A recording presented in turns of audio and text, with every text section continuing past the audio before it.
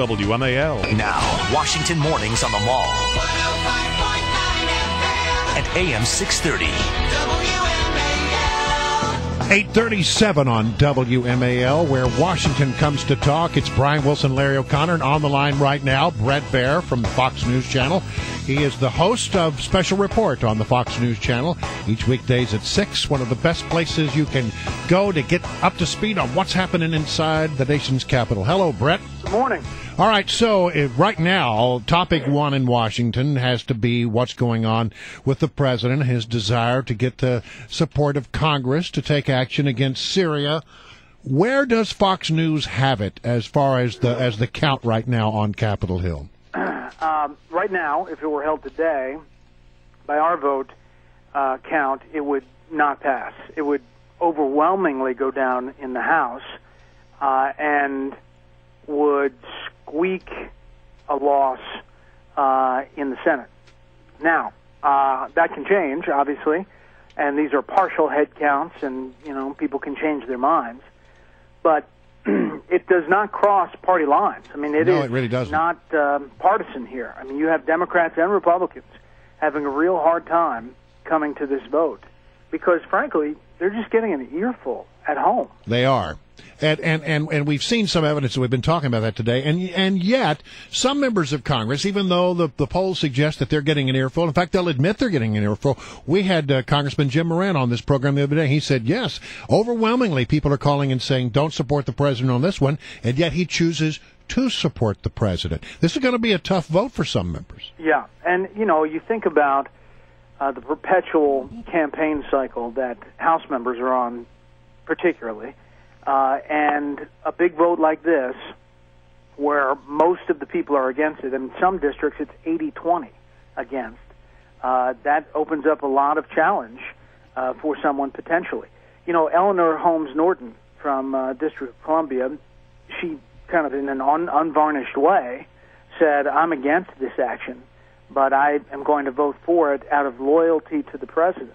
I think there is a real fear, that if the president goes down on this vote, that even though he could act and has the authority as an executive of the country to act, the vote loss would dramatically hinder the rest of his agenda up on Capitol Hill. Well, and to that end, Bret Baier, so much of the rhetoric about this vote and trying to drum up support for the vote they've used the statement that America's prestige and the prestige of the presidency, not this particular president, but the presidency, is at stake. So if he doesn't get that support, what are the ramifications long term for the presidency and its prestige and its influence? Well, I do think that there will be a lot of debate about this effort and how this military action was talked about publicly. Almost everyone in Washington believed, as we got up to that Rose Garden speech on Saturday, that this was going to happen and that it was in the cards.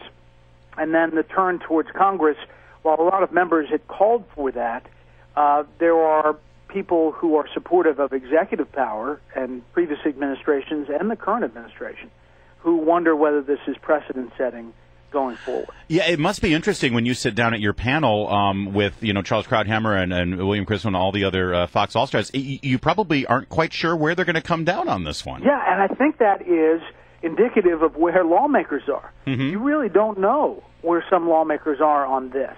I mean, when Barbara Mikulski of Maryland comes out and says, after a classified briefing, I'm just not sure. I don't think I have all that I need to have. This is a diehard supporter of the administration and the president. All right, so look, the president has made it very clear, and I think Secretary of State John Kerry has made it clear that even if Congress says no, which if the vote were held today, I agree with you. I think the president would not get the support he's looking for from Congress. Even if they vote no, the president may choose to go ahead. What do you think will be the political reaction in this town if that is the scenario that plays itself out? Well, there'll be a lot of uproar if that's the case. Also remember this. We could have a couple of weeks of debate, according to Nancy Pelosi on the House side. The Senate seems poised to act next week, but this could be dragged out for a little bit. If the vote is no, and then the president goes ahead and acts. I think that'll be stunning, not only here in Washington, but around the world. Remember, at the end of this month is the UN meeting, the World United Nations meeting, 24th to October 4th. Imagine the speeches there if, after getting rebuffed by his Congress, yes, President Obama goes forward. It'll be quite something to see. Now, personally, talking to people up on the Hill, there's a lot of skepticism about that. And they wonder over the next few days how much the full court press is going to be from the president and the administration. Because if you look at, for example, his political arm, the old campaign, OFA, which is now Organizing for Action, they are not pushing this in a grassroots effort. They've lobbied for everything else, for health care and tax plan and immigration reform, but they're not pushing. There is a benefit for the president in all this, though, because if it goes 2 weeks, like you say, that's going to go right through the anniversary of 9/11, the 1-year anniversary of Benghazi. It's going to push us right up against October 1st, when Obamacare is supposed to be enacted. These are things. The government runs out of money September 30th. All of these things are things that we will not be focusing on because we'll be focusing on this debate. That is so conspiratorial of you, Brian. Well, I know, but I mean, really, the timing really does work to his favor. Yeah, it's so true. You're exactly right. Yep. I mean, think about how many other things are on the plate. The continuing resolution at the end of the month to fund the government, huge battle. Some conservatives still want to tie the funding of Obamacare to that, or the debt ceiling increase, which is mid-October. Right. You have a whole host of things on the calendar that we are not talking about because Syria is sucking the oxygen out of Washington. And, Brett, you talk about the UN meeting at the end of this month, but right now this is happening in the shadow of the G20 summit. The president is on Vladimir Putin's turf. What is this doing to his gravitas there while he's being kind of, I don't want to say undercut, but he's certainly not being supported by his Congress back at home?